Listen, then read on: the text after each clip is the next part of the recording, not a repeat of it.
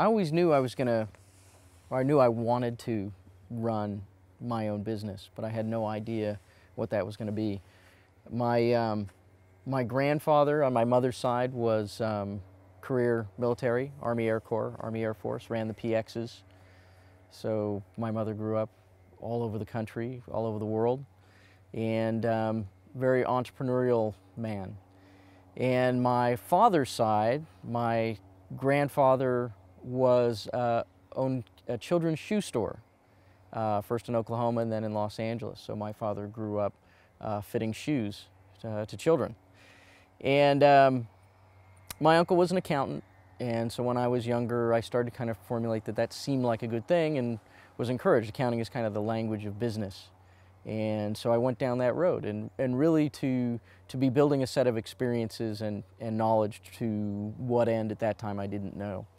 So spent some time working with Arthur Andersen as an auditor, and then within Arthur Andersen as a consultant, and got to work in their small business division. So saw, a lot of small companies and how differently things were done in different industries, and took that experience and took it back to business school at Duke University, and got some more study. And Duke is known for group type of work, so really team collaborative work.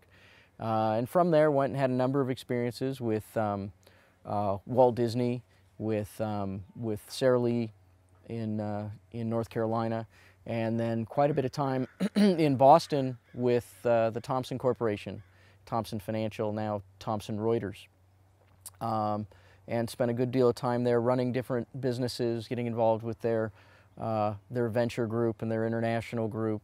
And this was about in the late 1990s when the CFO of that company, his wife was taking a marketing company public. So I went out in '99 and helped organize that company to take it public. And that was probably the beginning of the end of the dot-com boom and bust. But it was a great experience, and that's what I was after. And then from there, I was looking for something new to do with my education and experiences, and ended up by helping a friend who'd been in the retail financial services business, which is what this is, where everything in the big financial world touches you and me, retail financial services. And helped a friend, started by consulting. And as I saw how the business worked, I said, I like this. It's helping people, it's math, it's a bit of science, it's art, it's a lot of relationship to know what the right thing to do is and how to present it. And I was really captivated by the retail end of financial services. And from there, went to work for one of the bigger investment houses, and was there just a couple of months and realized that what was happening in that office was not the way that I thought that the industry should work. It should be all about the client, and really those offices are as much about the firm. And so moved over to more of a regional size house, and discovered was there just a couple of months, and it was bought by another big bank.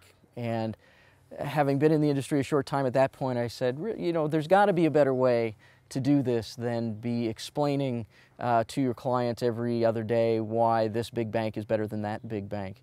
And so started to look towards the route of independence. And independence at that time was really about maybe people who were on the backside of their career or sold insurance and a little bit of securities. But it really started to blossom at about that same time in the late 90s, that it was really a place that successful people who had their own ideas, who weren't afraid to run their own business, pay the rent and pay employees, to go and be able to give pure, independent financial advice to people. And so I started down that path very early in my career. Because this is really about people and how money is in support of their life. And some people love their money, they count it every day, and others hardly like to look at it. But it really is a representation of value that they've created in their life, and it is totally to be used in support of how they want to live their life, support their life with their family. And I think it's a great challenge and honor to be working with them to make the most of what they have given all of the unknowns and uncertainties that exist in the financial markets, in the tax code, in the economy, and what interesting or different things that come up in people's lives. So it's really like a giant moving puzzle. It keeps me engaged every day to get up, go to work, and help the people who are Frank Financial clients.